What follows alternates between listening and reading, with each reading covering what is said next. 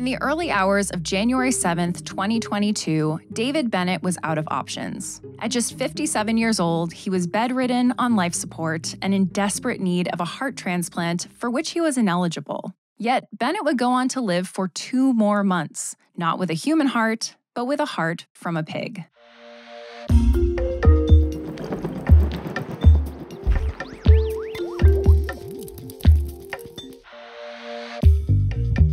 Welcome to Tiny Matters. I'm Sam Jones, and today I'm joined by my co-host, science communicator and producer, George Zaidan. George, welcome to Tiny Matters. Thank you so much for having me. I'm especially glad to be here because this is such a fascinating story. David Bennett was the first case of a pig heart being transplanted into a human, an example of xenotransplantation, when the cells, tissues, or organs from one species are transplanted into another. In the U.S., over 100,000 kids and adults are currently on the national transplant waiting list, and every day, around 17 people on that list die while waiting. So today on the show, we're going to talk about the science and history that made Bennett's transplant possible, and what doctors learned from him that helped the next heart xenotransplant recipient, Lawrence Faucette, live even longer. We'll also get into some of the ethics conversations surrounding xenotransplantation work, not just questions about the use of animals like pigs and baboons, but experiments with recently deceased people.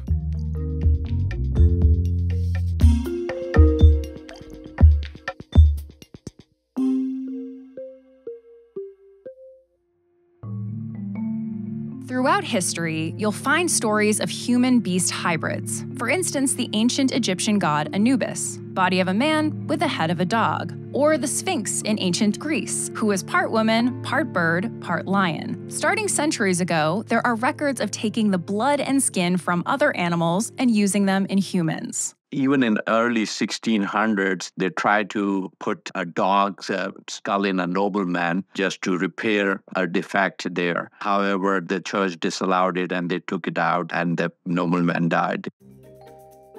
That's Muhammad Mahiuddin, a professor of surgery and the director of the cardiac xenotransplantation program at the University of Maryland School of Medicine. He co-led the team that performed both David Bennett and Lawrence Faucette's surgeries. He told us that in the early 1900s, there was a rise in xenotransplantation attempts using organs from a number of species, but the survival rate was low, like hours, not even days. That's not that surprising given what we now know about the immune system and the role it plays in an organ being rejected by a transplant recipient's body after what may have looked like a successful surgery. Muhammad has dedicated his life to understanding the immune response to xenotransplantation and how to temper it. And we're going to get into that a little bit later in this episode. But first, let's talk about a few milestones in the xenotransplantation world.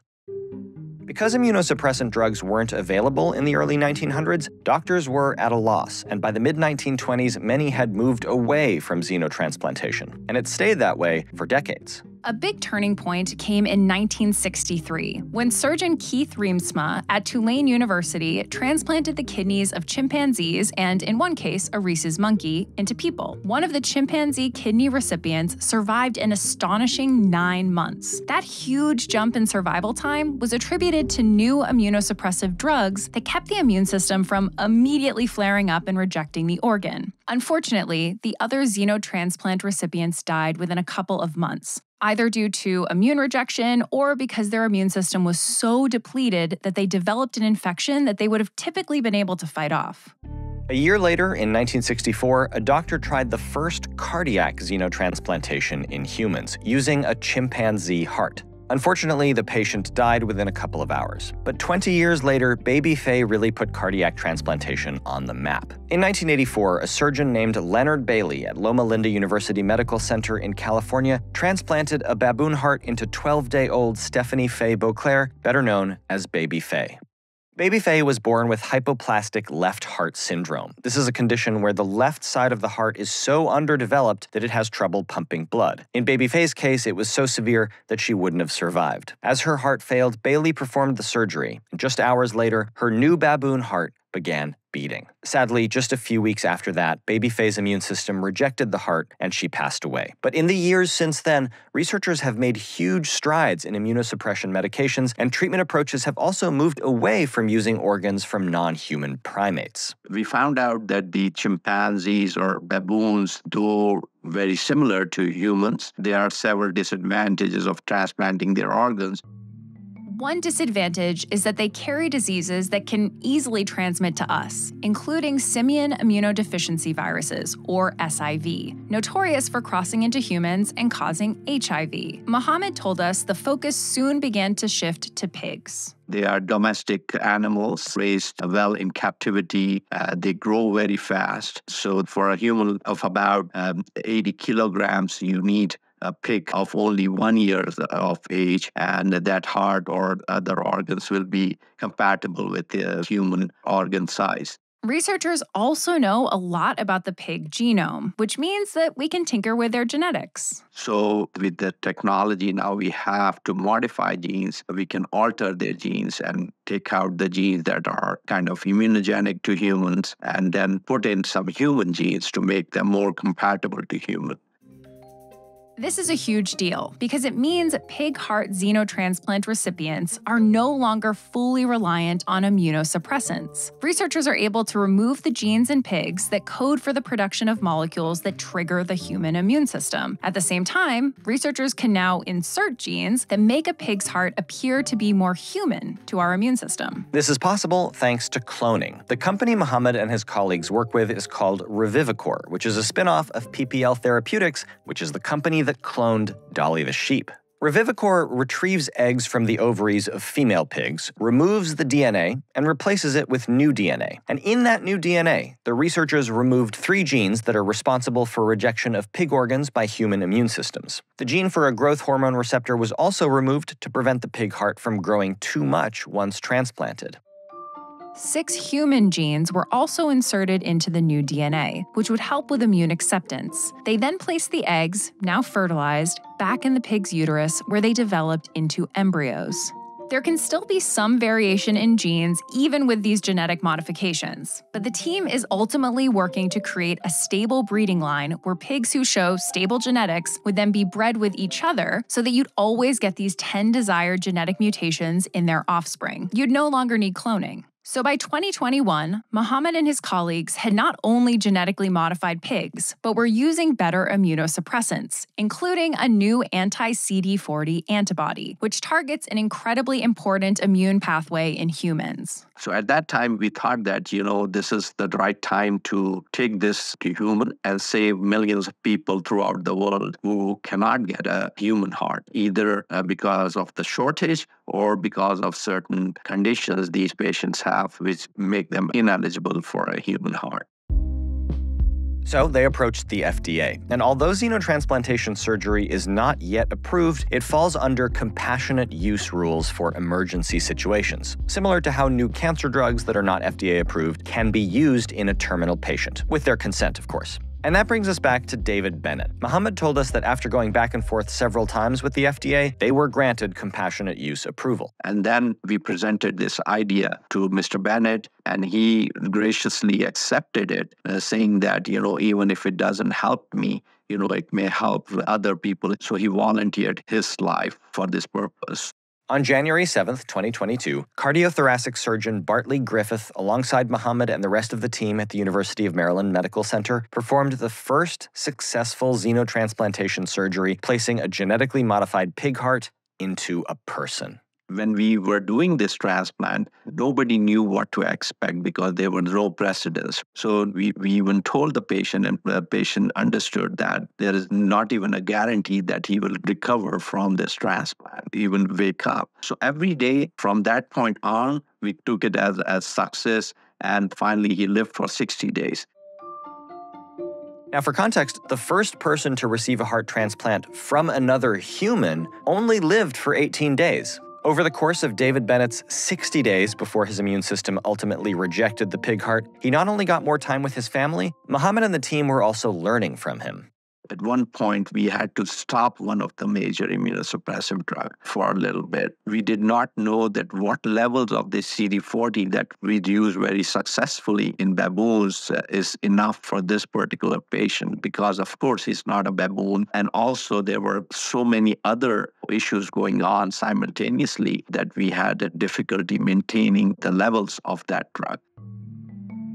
At one point, David Bennett's immune system took such a dip that they actually needed to give him intravenous immunoglobulins, or IVIG, which is an antibody serum from healthy volunteers. But what we didn't realize at that time, that poor serum also had antibodies against pigs. So we believe that those antibodies kind of, attacked the pig heart and caused the graft to fail. In addition, the pig heart David Bennett received was unknowingly infected with a latent virus called CMV. We do look for the viruses in these donors. However, we were not able to detect this virus because it was very deep-seated. Since this patient, we have developed a lot of new techniques to detect even these deep-seated viruses. And in the second case, we were able to, screen that virus out, so we did not see any issue with any virus in the second case. So if you say what were the reasons the first patient lived for only 60 days, not 100 days, I would say the number one was his own condition, a very vulnerable condition where we could not maintain the immunosuppression that we wanted to give to protect the heart from rejection. Number two was the IVIG that we gave acted against the heart. And number three, the virus may have, caused some kind of initial damage or immune reaction that may have caused the destruction of the heart cells, causing rejection or graft failure. Right now, the team at the University of Maryland is continuing to evaluate patients for future pig heart transplants, while also optimizing their approach. Every transplant, we will learn something, but we want to improve and not repeat. So everything that we learned in the first transplant that we thought had gone wrong, we never repeated it. The second patient, 58-year-old Lawrence Faucette, received a genetically modified pig heart on September 20th, 2023, and lived for nearly 6 weeks before his body rejected it. Faucette, a retired U.S. Navy veteran and histology technician at the NIH, was able to spend that time with family members and even begin physical therapy. There has been so much work to get to this point, and people like David Bennett and Lawrence Faucette have been invaluable in that progress. But there are also many other species, including pigs, but also many non-human primates that have played an essential role in understanding immune rejection. One of the main reasons the FDA granted compassionate use approval for David Bennett's surgery was a landmark study done by Muhammad and his team in which a pig heart was transplanted into a baboon who went on to survive for nearly 3 more years. Xenotransplantation is, in my opinion, really important, but it's not like you can just go from pig to human and not do a lot of things in between. And a pig heart, it's still a pig, and some people might get upset that it's a pig. And so how do you navigate those conversations surrounding, is it ethical to have all of these pigs that are being raised for this purpose or working with baboons? I'm just kind of curious how you manage that or how you view that in your work. Every single drug that we use these days or every single procedure has been tested in an animal before we used it, right? So it's unfortunate. We all love animals and we don't want to use them for this purpose, but we don't have any computational models or anything else to replace a live human biology. And I've been doing it for past 33 years. We do receive a lot of, hate mails or, we've been questioned a lot, but I was very surprised when we did these 2 humans. 99% of the mail or the communication I received was very positive. A lot of people said that, where were you 10 years ago when we lost our dear one? It's unfortunate that to keep one human alive, we have to kill one pig. But again, 90,000 pigs are killed per day in the United States for our dietary needs. That's one of the reasons that, pigs were chosen, because they are already being sacrificed every day for other purposes. There are about 105 products that we use. Even maybe the makeup you are using was derived from the pig products. To me, saving one life take precedence over everything. And just imagine, if this becomes a routine, every 80 minutes a patient dies waiting for an organ. So you can save millions of lives throughout the world just within a year. But baboons and other non-human primates are not the only option for studying xenotransplant rejection. Another approach is experimenting in people who are recently deceased. In 2022, surgeons at NYU made headlines when they transplanted pig hearts with the same 10 genetic changes as David Bennett's donor pig heart into 2 recently deceased people who were then monitored for 3 days. I came across this side of xenotransplantation research in a story titled The Allure and Dangers of Experimenting with Brain-Dead Bodies, written by Jyoti Madhusudanan, who's a freelance science journalist based in Portland, Oregon. A couple years before writing the story, Jyoti was working on an article about xenotransplantation for the Journal of the American Medical Association. David Bennett had just received his pig heart transplant. There was a lot of news and excitement about it. And I was speaking with researchers about not just the transplant itself, but this massive body of work they had done leading up to that moment. And in the course of that conversation, it came about that some of that research had been done in people who were recently deceased.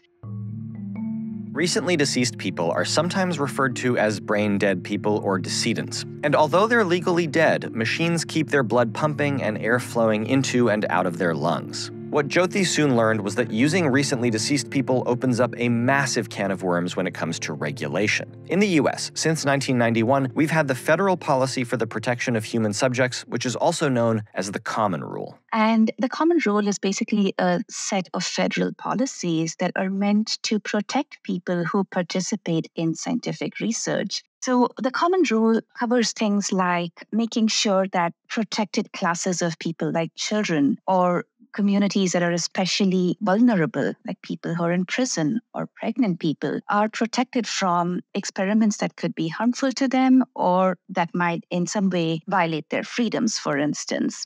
And over time, the Common Rule has expanded and shifted to be more encompassing of different kinds of research. It also covers biospecimens, which are things like blood or tissue or organs. And essentially, for all of these things that are done with people who are living, whether they are minors or not, or whether they're tissue samples or not, you have things like informed consent, meaning no one can use your tissue, a blood sample from you for a genetic test or whatever without your consent. There's also institutional review boards, which offer oversight within institutions.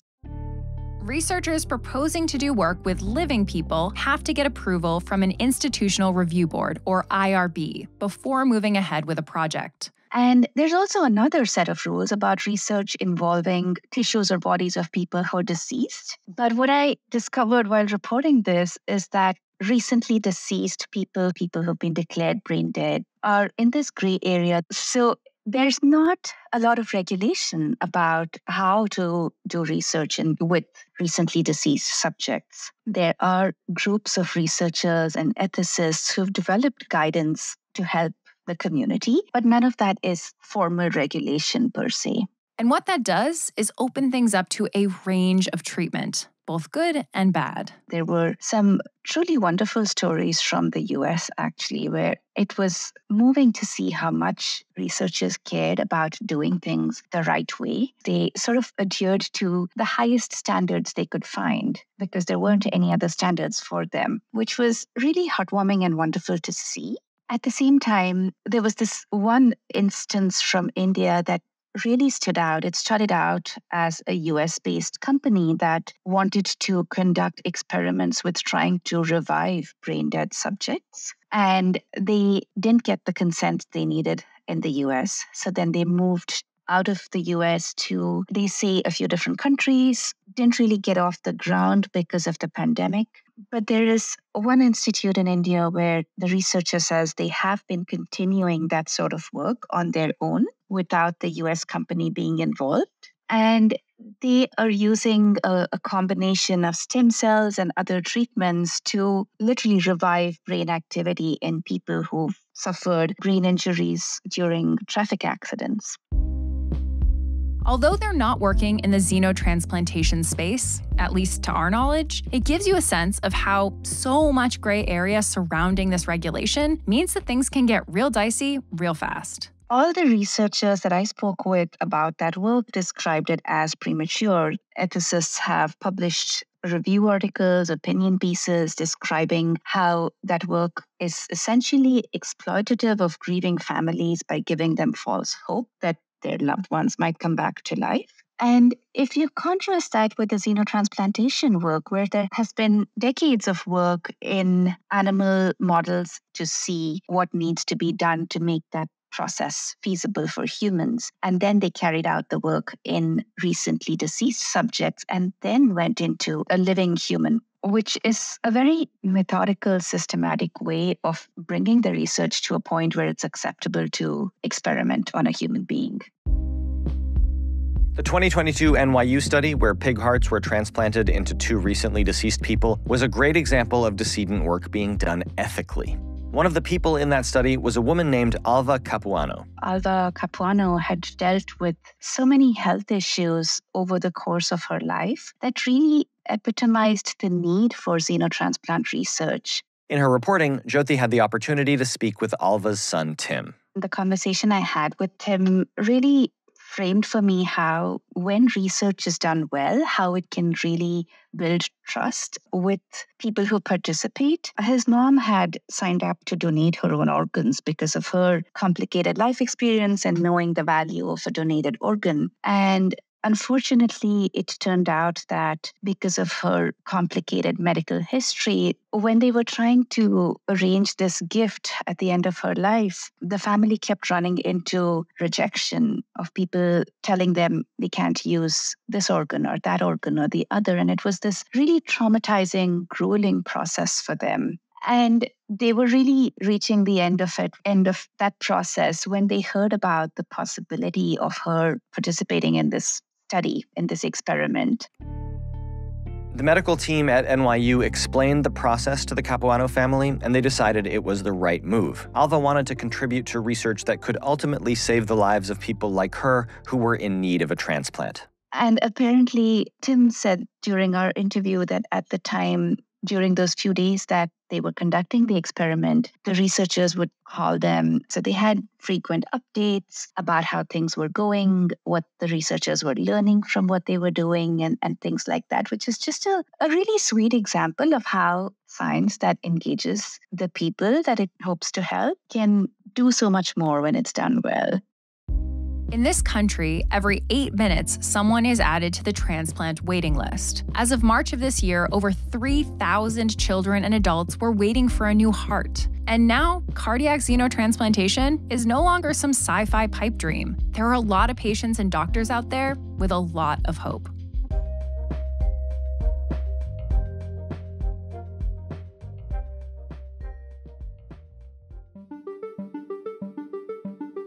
Let's tiny show and tell. All right, let's do it. What do you think, George? First tiny show and tell. Yeah, I know. Does that mean I should go first or second? You decide. Normally I do rock, paper, scissors, but I'll just go first. Okay, go for it. So my tiny show and tell has to do with a disease called progeria. Have you ever heard of it? I've heard of it, but I can't quite remember, so remind me. So it's kids with super accelerated aging. Right. So it's like a 10-year-old who looks like a 50-year-old, a 27-year-old who looks like an 85-year-old, that kind of thing. And interestingly, I didn't know this, but it's caused by a single point mutation in one gene. Wow. It's a really, really rare disease. It only affects, I think there's only like 18 living patients in the US. Okay. And the thing that was highlighted by this article that I was reading about this is that there are about 7,000 genetic disorders for which we know the mutation. 85% of those disorders are super, super rare, and only a few hundred of the 7,000 currently have any sort of treatment. And progeria is one of those. Right. There was no treatment, right? So researchers created a protein that actually fixes this point mutation. They tested it in mice. It showed a lot of promise. And this is where you get to guess. Like, can you guess how they created this protein that fixed the problem in mice? How they created it? It's like an enzyme? Yeah. Did they do something in pigs? I actually don't know what animal they did it. So this is actually maybe you're the wrong person to ask because you know about these things. But I feel like most people would just be like CRISPR. They used CRISPR, right? And the shocker is they did not. They used directed evolution. So not all work being done in genetics and proteins is CRISPR, which I thought was cool. Yeah. So the next step is to do a clinical trial in humans, which they want to do in the next 2 years. And the NIH director is actually, he's one of the labs that did this work. So I thought that was also very, very cool. And that's the limit limit of my, not I'm a chemist by training, so that's everything I just told you is the limit of my biology knowledge. That's really fascinating. Well, we'll link in the episode description. We always link to the article or the paper so that if someone is listening and they want to really deep dive, then they know where to go for it. Great. It's a Nature paper, so it'll be fun.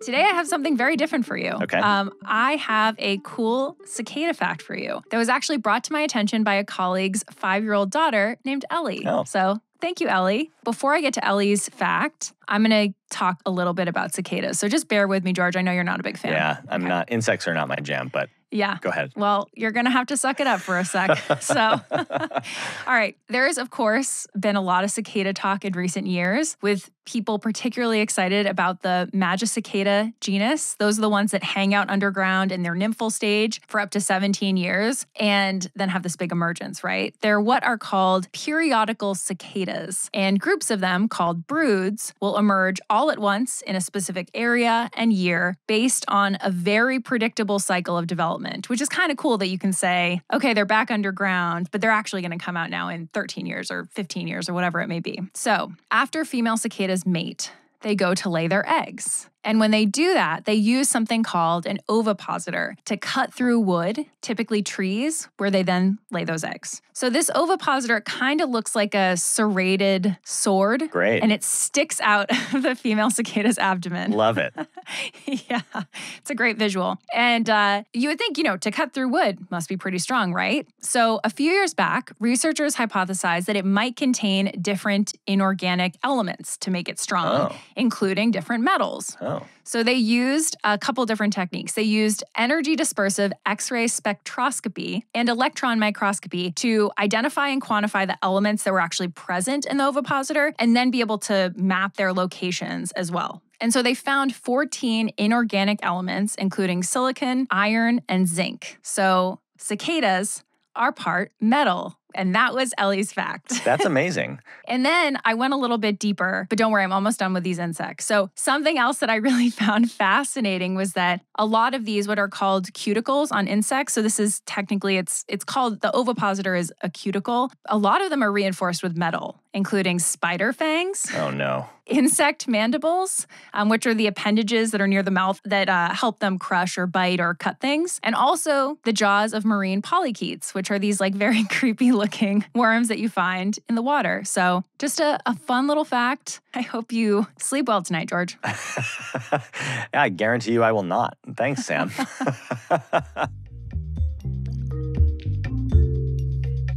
Thanks for tuning in to this week's episode of Tiny Matters, a production of the American Chemical Society. This week's script was written by Sam, who is also our executive producer, and was edited by me, George Zaidan, and by Michael David. It was fact-checked by Michelle Boucher. The Tiny Matters theme and episode sound design is by Michael Simonelli and the Charts and Leisure team. Thanks so much to Mohammed Mahuddin and Jyoti Mathusudanan for joining us. To be featured in our bonus series, Tiny Show and Tell Us, write into tinymatters@acs.org with science news that you're itching to share, a science factoid you love telling friends about, or maybe even a personal science story. We want to hear about it. And while you're at it, subscribe to our newsletter. I put links to both in the episode description. See you next time. Please don't share insect stories anymore. Only insect Tiny Show and Tells from now on. No insect stories.